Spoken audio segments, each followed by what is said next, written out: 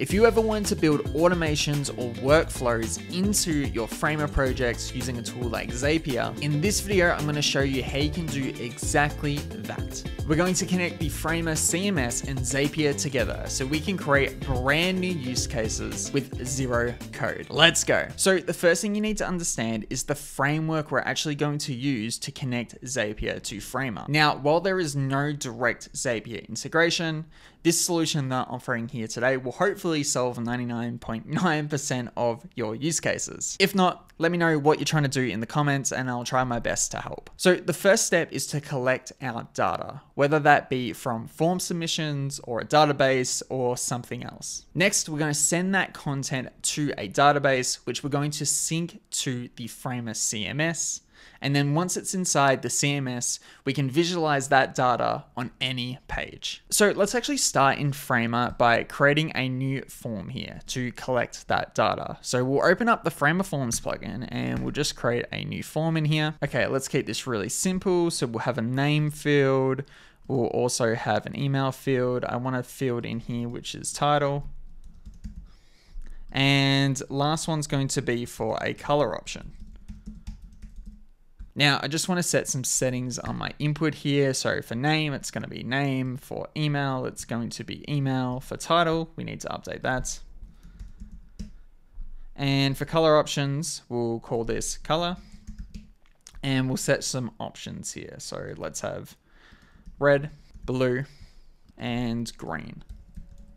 Okay, and let's actually drag this onto our page here and make sure it's set to the center. So we'll just turn the layout on. Okay, cool. Now we actually need to send this data somewhere on submission. So by default, I can send it to an email, a webhook, or Google Sheets.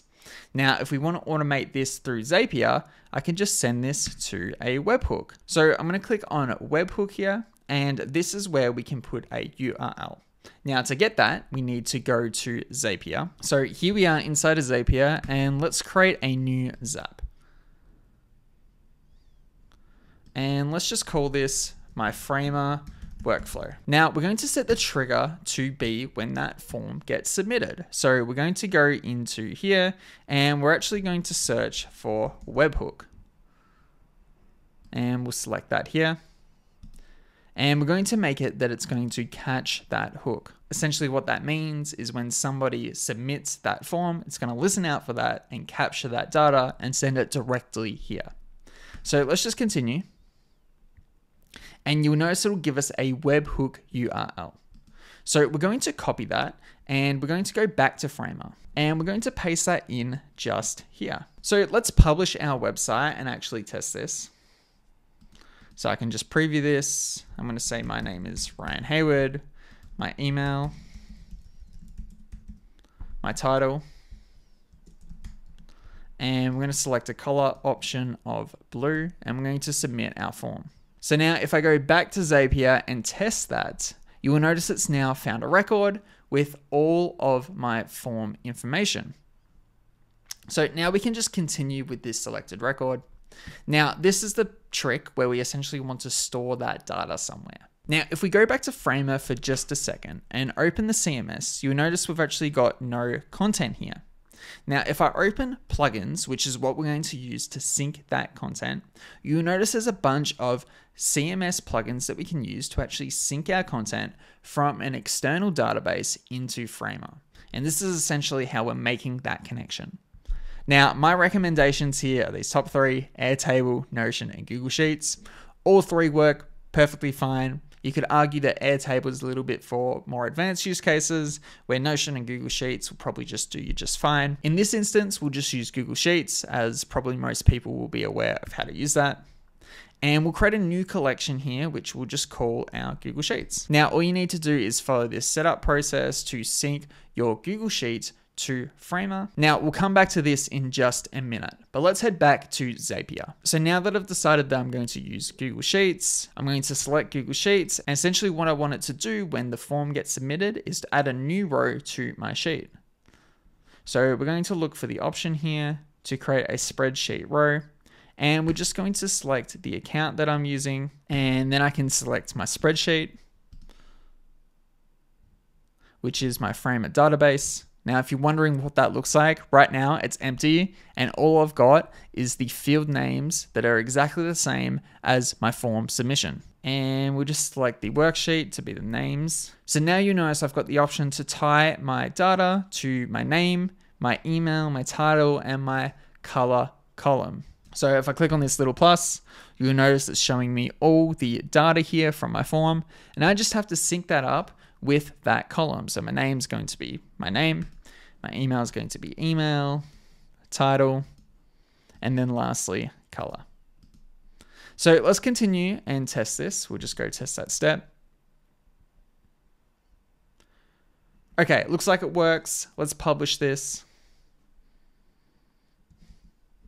And now let's go to our Google Sheets and you can see that our data is loading correctly in here. So now let's take it across to Framer. So I'm gonna go back into Framer, go to plugins and open the Google Sheets plugin. Again, you can use Airtable or Notion, and we'll just call this my Framer database. Now I just need to follow the setup instructions here. So we'll paste in my URL and select the sheet, go next. And we're just gonna make sure that all these are tied correctly. So all these are just going to be a string, which is just name. But for this color one here, it's actually an option. And in this case, since there's no numbers or images or links or anything like that that I need to include inside my database, I'm just going to leave all of these as string, which is essentially just your normal input. And I'm going to click on import. And you'll notice that my content is now here in the CMS. So now if I go back to my canvas here and let's create a new page here, and let's call this my database. And I'm going to go up to the insert menu, go down to collections, and I'm going to drag in our Framer database. And you'll notice it's already started to load some of my content.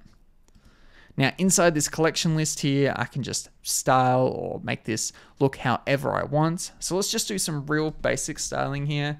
Let's add, say, a little bit of padding. Let's add a background color with a bit of a shadow.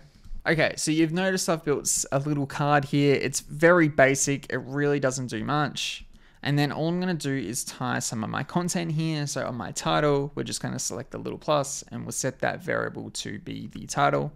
And we'll do the same for the email here. Now, since we made it that we want someone to select a color, we can actually set certain properties to style depending on that option. So to do this, I'm gonna go down to fill. We're gonna set the variable to be our color and we're going to go convert. Essentially what we wanna do is make it that when our field is labeled red for color, it turns red.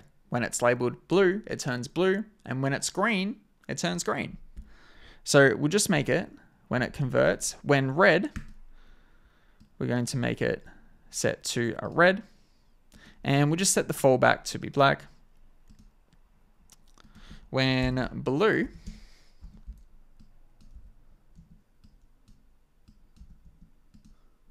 it's going to go to a blue.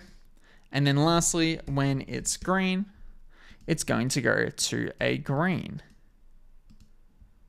And you can already see that this has started to take effect. So now that we've successfully synced our data to the CMS and it's all loading correctly, let's actually check out this whole workflow. So let's go back to our homepage here and submit our form once again.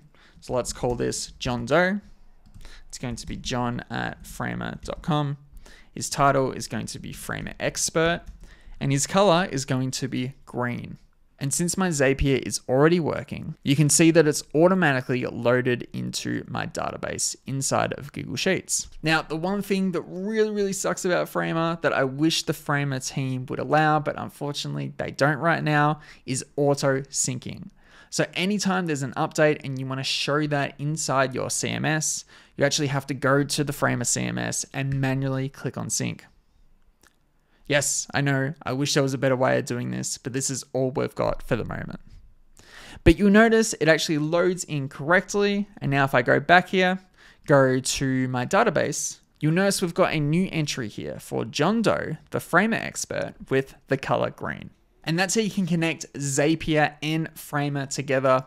There are a ton of different use cases why you actually might want to use Zapier and the Framer CMS together. Whether you want to build a directory where someone could submit to your website, and then instead of manually uploading that content to the CMS, you can just make it automated. Or maybe you actually want to build a private CMS view just for clients or yourself, so you don't even need to touch the Framer CMS. Or even if you want to capture leads from your Framer forms and you want to send that data elsewhere, whether back to the CMS or not, you can just use a form in Framer, send it to a webhook inside of Zapier, and then connect that to any one of your apps. I hope you found this video useful. If you want more Framer tutorials like this, consider subscribing to the channel, because in 2025, we're putting out a huge amount of new content. And if you want to power up your Framer site even more, head to insertframe.io, because we actually create a ton of different plugins that close the gap on any of your Framer problems. But until next time, I'll catch you later.